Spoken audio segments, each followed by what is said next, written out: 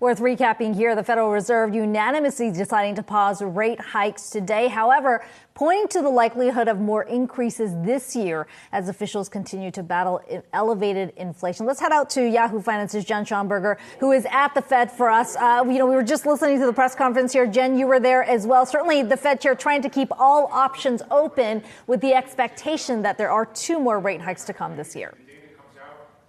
Hey there, Akiko. That's right. Fed Chair Powell saying that the Fed has not made enough progress on inflation. It needs to come decisively lower. And that's why the committee sees 50 basis points more of rate hikes here. Take a listen. Nearly all committee participants expect that it will be appropriate to raise interest rates somewhat further by the end of the year.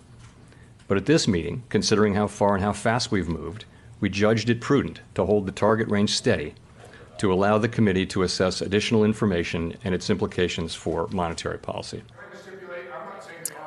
Powell said the committee did not make a decision on what will happen next meeting, nor has the committee adopted a every other meeting strategy. However, he said July will be a live meeting. He says the main issue now is determining how much more tightening is really needed. He says risks to the inflation are to the upside and that a rate cut would not be appropriate this year given little progress made on inflation. He says the level of interest rates now is consistent with what was seen pre-banking crisis, but now it's really a question of speed versus the level on the actual interest rate. He says we've gotten to a point where we're fairly restrictive, but now we can afford to take a step back and see what the lag effects are, see how our policy permeates through the economy. So that's why he thought it would be important, or the committee believes it would be important, to moderate rate hikes at this juncture, though he did note we still don't know the full extent to the credit tightening that we saw from the bank failures earlier this spring.